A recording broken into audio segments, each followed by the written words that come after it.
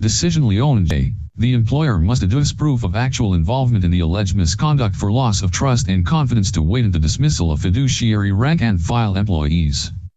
However, mere existence of a basis for believing that the employee has breached the trust and confidence of the employer is sufficient for managerial employees. Point 1.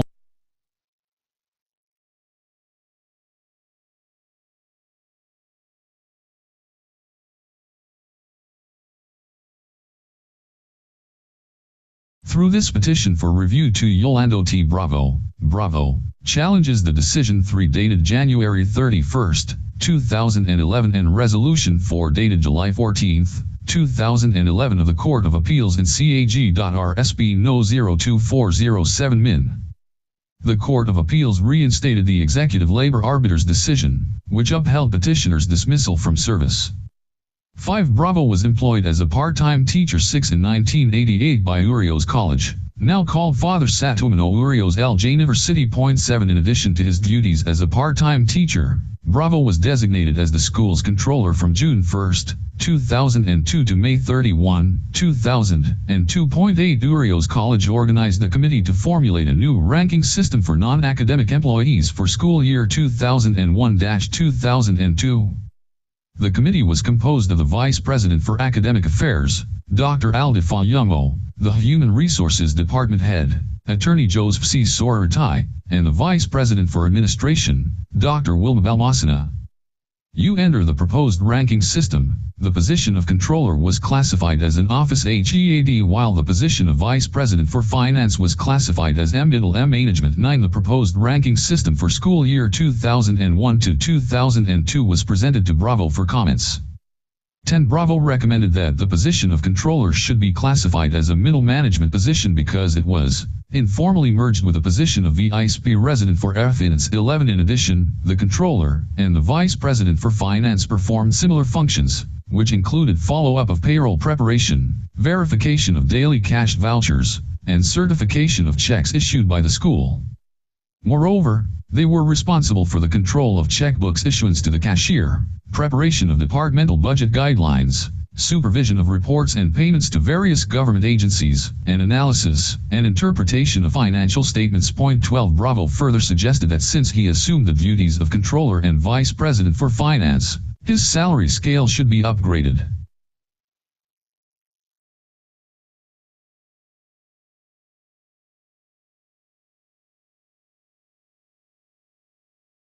The committee allegedly agreed with Bravo and accepted his recommendations. 14. Bravo was then directed to arrange a salary adjustment schedule for the new ranking system.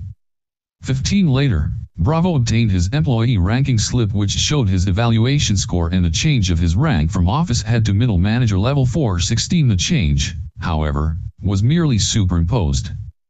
The employee ranking slip bore the signatures of the Human Resources Department Head, the Vice President for Administration, and the President of Urios College. 17. The implementation of the new ranking system for non-academic employees and administrators for school year 2001 to 2002 and the corresponding schedule of salary adjustments were reflected on the October 15, 2001 payroll. This was opposed by several individuals within the school. 18. Urios College formed another committee to adopt a new ranking system for school year 2002 to 2003. After deliberation, the committee decided to maintain the ranking system used in the previous school year for school year 2002 to 2003. In the employee's ranking profile report, the position of controller was classified as middle management. 19. Meanwhile, Urios College decided to undertake a structural reorganization. 20. During this period, Bravo occupied the controller position in a holdover capacity until May 31, 2003. He was reappointed to the same position, which expired on May 31, 2004. Bravo was then designated as a full-time teacher 21 in the college department for school year 2004 to 2005. 22. In October 2004, Urios College organized a committee to review the ranking system implemented during school year 2001 to 2002. 23. In its report, the committee found that the ranking system for school year 2001 to 2002 caused salary distortions among several employees. 24. There were also discrepancies in the salary adjustments of Bravo and of two other 14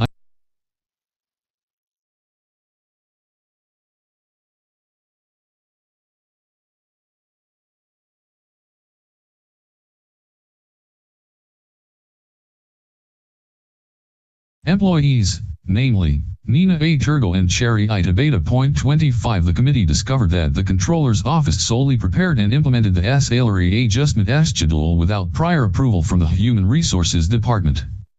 26. The committee recommended, among others, that Bravo be administratively charged for serious misconduct or willful breach of trust under Article 28,227 of the Labor Code. 28 Bravo allegedly misclassified several positions and miscomputed his and other employees' salaries. 29 On March 16, 2005, Bravo received a show cause memo requiring him to explain in writing why his services should not be terminated for his alleged acts of serious misconduct. The committee noted a discrepancy in the schedule of salary adjustments, the implementation of which was entirely based on the computation that was then the responsibility of your office, controller. For this reason, you are advised to explain or show cause why your employment with Urios College will not be terminated for serious misconduct due to intentional misclassification/miscomputation of your salary and some employees named hereunder, thereby causing prejudice not only to the school but also to said employees as well. 25 ID at 55 to 56. 26 ID.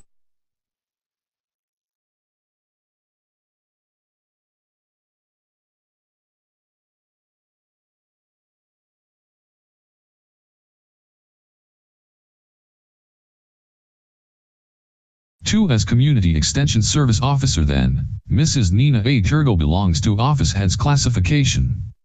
However, in the schedule of salary adjustment, she was misclassified as office staff, which resulted to underpayment by PHP 2,888.99 on her monthly salary.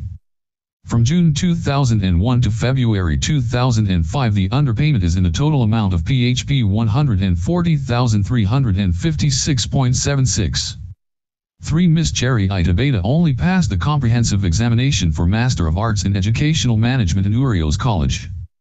This entitled her to PHP 500.00 adjustment in salary due to educational qualification, EQ. However, what is reflected in the schedule of salary adjustment is PHP 1000.00, which resulted to overpayment in salary by PHP 500.00 from June 2001 to March 2003, or in the total amount of PHP 11,000.00. The foregoing actuations would necessarily affect your character as a teacher in the Commerce program, and as an employee of the school, whose honesty and integrity ought to be beyond reproach to serve as role model for the students in this institution. We are therefore requesting for your written explanation relative to these matters within 3 days from receipt of this memorandum. Documentary evidence, if there be any, may be attached to the written explanation. You may avail the aid of a legal counsel. Your failure to submit your written explanation as requested will be construed as a waiver on your part, as a consequence of which the school may take such appropriate action on the basis of the available records in connection with the matters made subject to this memorandum. For your compliance. 38 Committee was organized to investigate the matter. 31 hearings were conducted on April 5, 2005, April 9, 2005, and once in May 2005, after which the parties submitted their respective position papers. 32 In his position paper, Bravo alleged that he did not prepare the ranking system for school year 2001-2002. It was the ranking committee which categorized the position of controller as middle management. 33 The committee found that Bravo floated the idea of his salary adjustment, which Urios College never formally approved. 34 The committee also discovered an irregularity in the implementation of the ranking system for school year 2001-2002. Florida Liz v. Roserow of the Human Resources Department attested that Bravo failed to follow the school's I protocol in computing employees' salaries.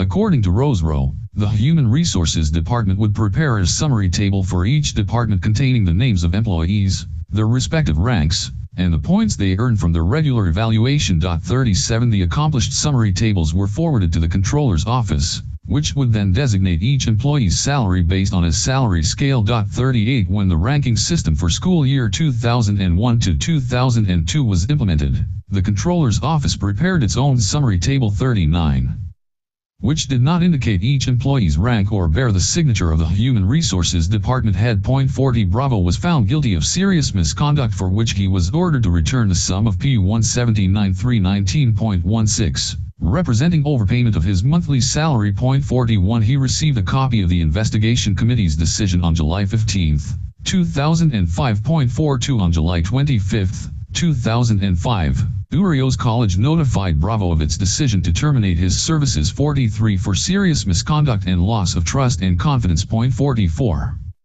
Upon receipt of the termination letter, Bravo immediately filed before Executive Labor Arbiter Benjamin E. Pelles, Executive Labor Arbiter Pelles, a complaint for illegal dismissal with a prayer for the payment of separation pay, damages, and attorney's fees. 45 In the decision 46 dated December 27, 2005, Executive Labor Arbiter Pelles dismissed the complaint for lack of merit. 47 Bravo's act of assigning to himself an excessive and unauthorized salary rate while working as a comptroller constituted serious misconduct and willful breach of trust and confidence for which he may be dismissed. 48 Bravo appealed the decision of Executive Labor Arbiter Pelles.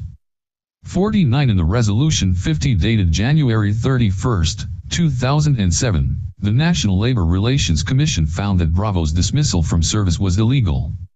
There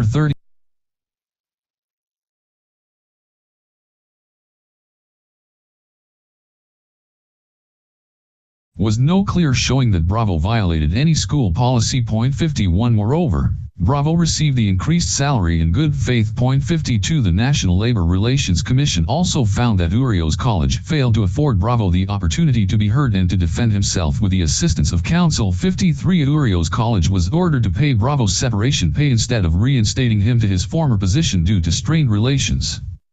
Full back wages and attorney's fees were likewise awarded. 54 Urios College assailed National Labor Relations Commission's resolution dated January 31, 2007 through a petition for certiorari before the Court of Appeals. 55 In a decision dated January 31, 2011, the Court of Appeals reversed the National Labor Relations Commission's resolution and reinstated the decision of Executive Labor Arbiter Pelles. 56 The Court of Appeals ruled that Urios College had substantial basis to dismiss Bravo from service on the ground of serious misconduct and loss of trust and confidence. 57 Bravo occupied a highly sensitive position as the school's controller. In the course of his duties, he granted himself additional salaries without proper authorization. 58 Rank and file employees may only be dismissed from service for loss of trust and confidence if the employer presents proof that the employee participated in the alleged misconduct. However, for managerial employees, it is sufficient that the employer has reasonable ground to believe that the employee is responsible for the alleged misconduct. 59 Bravo moved for reconsideration but his motion was denied in the Resolution 60 dated July 14, 2011. Bravo filed a petition for Review 61 before this court on August 31, 2011 to which respondent filed a comment on January 6, 2012. 62 In the resolution dated January 30, 2013, this court gave due course to the petition and required the parties to submit their respective memoranda. 63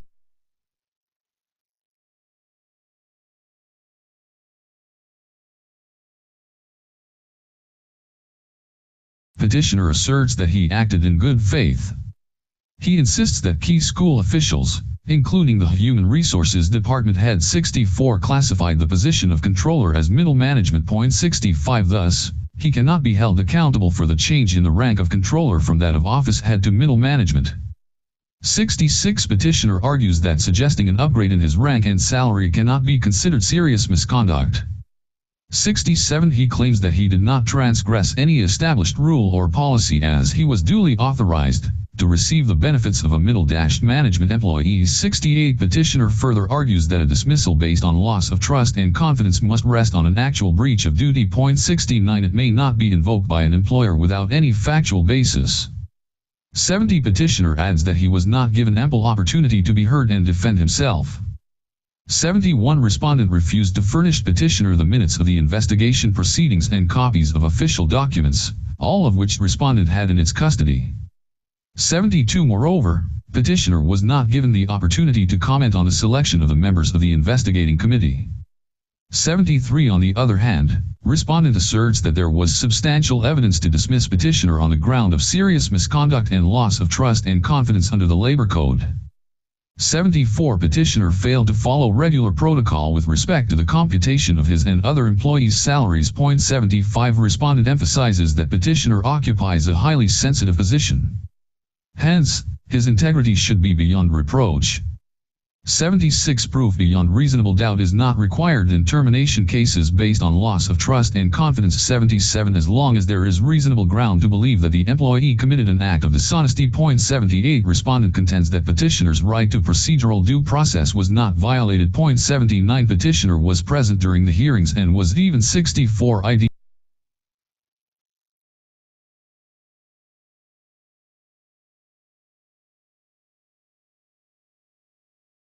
Given copies of the documents presented against him. Moreover, respondent required petitioner to submit his position paper after the investigation. 80. The case presents the following issues for this court's resolution. First, whether petitioner's employment was terminated for a just cause. 81. Second, whether petitioner was deprived of procedural due process. 82. And finally, whether petitioner is entitled to the payment of separation pay, back wages, and attorney's fees. 83. Petitioner's dismissal from employment was valid. Under Article 297 of the Labor Code, an employer may terminate the services of an employee for the following just causes. Article 297. 282. Termination by employer. An employer may terminate an employment for any of the following causes. 80 ID at 167. 80.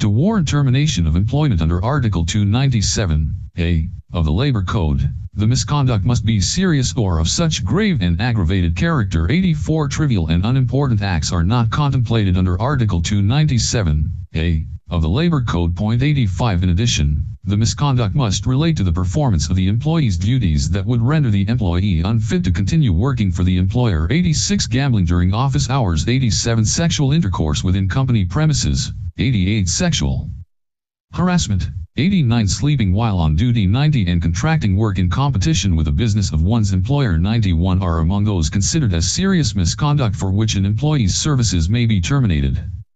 Recently, this court has emphasized that the Rank and File Employees Act must have been performed with wrongful intent to warrant dismissal based on serious misconduct.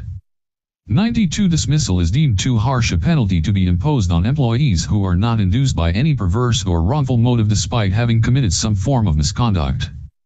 Hence, in Moreno v. San Sebastian College Recolitos, 93, this court deemed the penalty of dismissal as disproportionate to the committed offense. 94. Because the employee was neither induced by nor motivated by a perverse or wrongful intent in violating the school's policy on external teaching engagements. 95. The same line of reasoning was applied in Universal Robina Sugar Milling Corp. v. ALBAY 96, wherein union members assisted the 84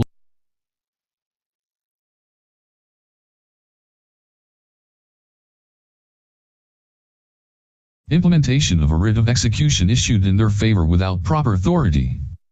This court found that the union members did not act with intent to gain or with wrongful intent. Instead, they were impelled by their desire to collect the balance of their unpaid benefits, which the Department of Labor and Employment awarded to them. 97. Thus, to warrant a dismissal from service of a rank and file employee under Article 297(a) of the Labor Code, the misconduct 1. Must be serious. 2. Should relate to the performance of the employee's duties. 3. Should render the employee unfit to continue working for the employer. And 4. Should have been performed with wrongful intent. 98. There is no evidence that the position of controller was officially reclassified as middle management by respondent. Petitioner's employment ranking slip, if at all, only constituted proof of petitioner's evaluation score. It hardly represented the formal act of respondent in reclassifying the position of controller. Hence, petitioner could not summarily assign to himself a higher salary rate without rendering himself unfit to continue working for respondent. However, it appears that petitioner was neither induced nor motivated by any wrongful intent. He believed in good faith that respondent had accepted and approved his recommendations on the proposed ranking scale for school year 2001 to 2002. Nevertheless, due to the nature of his occupation, petitioner's employment may be terminated for willful breach of trust under Article 297(c), not Article 297(a) of the Labor Code. A dismissal based on willful breach of trust or loss of trust and confidence under Article 297 of the Labor Code entails the concurrence of two conditions. First, the employee whose services are to be terminated must occupy a position of trust and confidence. Point 99. There are two types of positions in which trust and confidence are reposed by the employer, namely, managerial employees and fiduciary rank-and-file employees. 100 managerial employees are considered to occupy HT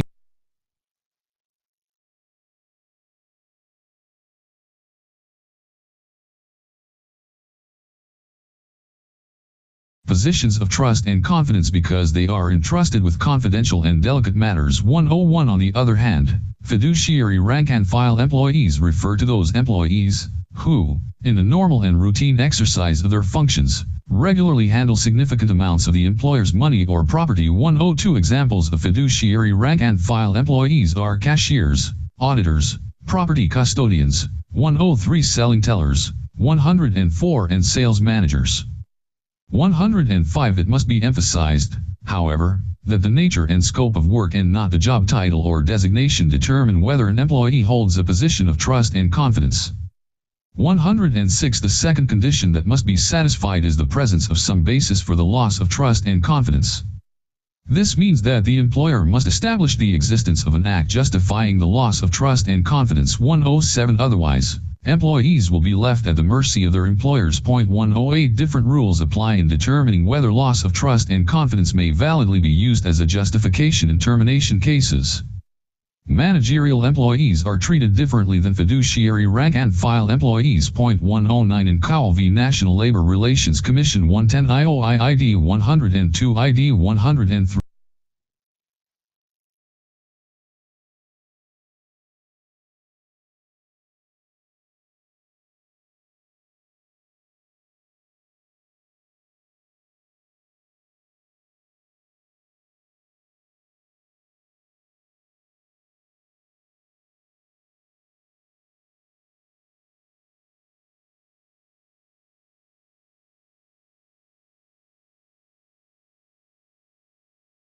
Although a less stringent degree of proof is required in termination cases involving managerial employees, employers may not invoke the ground of loss of trust and confidence arbitrarily. 112. The prerogative of employers in dismissing a managerial employee must be exercised without abuse of discretion. 113. Set against these parameters, this court holds that petitioner was validly dismissed based on loss of trust and confidence.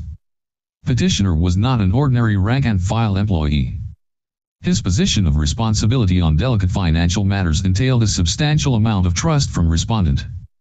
The entire payroll account depended on the accuracy of the classifications made by the controller. It was reasonable for the employer to trust that he had basis for his computations, especially with respect to his own compensation. The preparation of the payroll is a sensitive matter requiring attention to detail. Not only does the payroll involve the company's finances, it also affects the welfare of all other employees who rely on their monthly salaries. Petitioner's act in assigning to himself a higher salary rate without proper authorization is a clear breach of the trust and confidence reposed in him. In addition, there was no reason for the controller's office to undertake the preparation of its own summary table because this was a function that exclusively pertained to the Human Resources Department. Petitioner offered no explanation about the controller's office's deviation from company procedure and the discrepancies in the computation of other employees' salaries. 114. Petitioner's position made him accountable in ensuring that the controller's office observed the company's established procedures. It was reasonable that he should be held liable by respondent on the basis of command responsibility. 115. In termination based on just causes, The employer must comply with procedural due process by furnishing the employee a written notice containing the specific grounds or causes for dismissal. 116. The notice must also direct the employee to submit his or her written explanation within a reasonable period from the receipt of the notice. 117. Afterwards, the employer must give the employee ample opportunity to be heard and defend himself or herself. A hearing, however, is not a condition sine qua non. 118.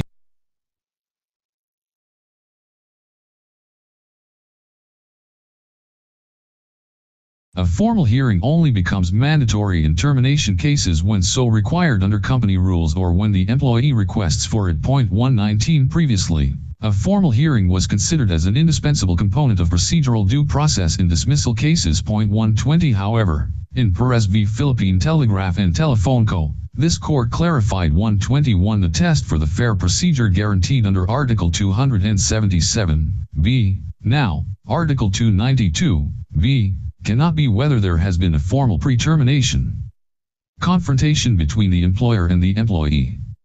The ample opportunity to be heard standard is neither synonymous nor similar to a formal hearing. To confine the employee's right to be heard to a solitary form narrows down that right. It deprives him of other equally effective forms of adducing evidence in his defense. Certainly, such an exclusivist and absolutist interpretation is overly restrictive. The very nature of due process negates any concept of inflexible procedures universally applicable to every imaginable situation. Significantly, Section 2d, Rule I of the Implementing Rules of Book 6 of the Labor Code itself provides that the so-called standards of due process outlined therein shall be observed substantially, not strictly. This is a recognition that while a formal hearing or conference is ideal, it is not an absolute, mandatory, or exclusive avenue of due process. An employee's right to be heard in termination cases under Article 277b, as implemented by Section 2d, Rule I of the Implementing Rules of Book 6 of the Labor Code should be interpreted in broad strokes. It is satisfied not only by a formal face-to-face confrontation but by any meaningful opportunity to controvert the charges against him and to submit evidence in support thereof. To be heard does not mean verbal argumentation alone, inasmuch as one may be heard just as effectively through written explanations, submissions, or pleadings. Therefore, while the phrase ample opportunity to be heard may in fact include an actual hearing, it is not limited to a formal hearing only. In other words, the existence of an actual, formal trial-type hearing, although preferred, is not absolutely necessary to satisfy the employee's right to be heard. 122, emphasis in the original, citations omitted, bank.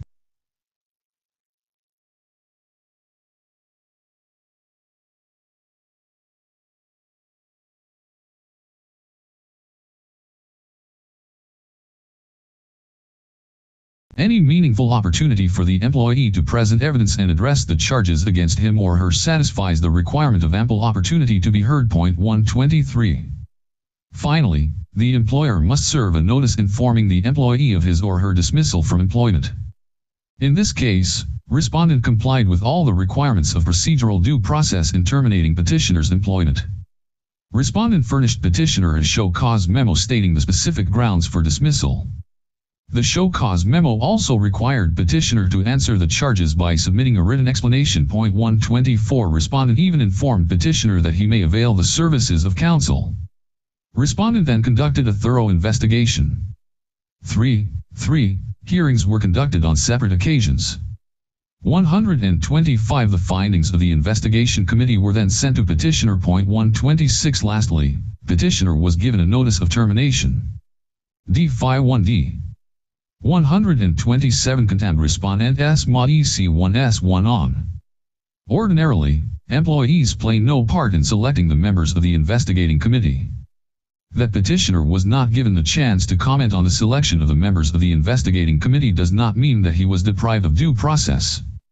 In addition, there is no evidence indicating that the investigating committee was biased against petitioner. Hence, there is no merit in petitioner's claim that he was deprived of due process. Under Article 294 of the Labor Code, 128, the reliefs of an illegally dismissed employee are reinstatement and full back wages. Back wages is a form of relief that restores the income that was lost by reason of the employee's dismissal from employment. 129. It is computed from the time that the employee's compensation was withheld until his or her actual reinstatement. 130. However, when reinstatement is no longer feasible. DD 131 Separation pay one's awardee. 123 ID at 542. 124 Rollo, P59. 125 ID at 26. 126 ID at 71. 121 ID 128 Labor Code, Art. 294 provides, Article 294. 279 Security of tenure. In cases of regular employment, the employer shall not terminate the services of an employee except for a just cause or when authorized by this title. An employee who is unjustly dismissed from work shall be entitled to reinstatement without loss of seniority rights and other privileges and to his full back wages, inclusive of allowances, and to his other benefits or their monetary equivalent computed from the time his compensation was withheld from him up to the time of his actual reinstatement.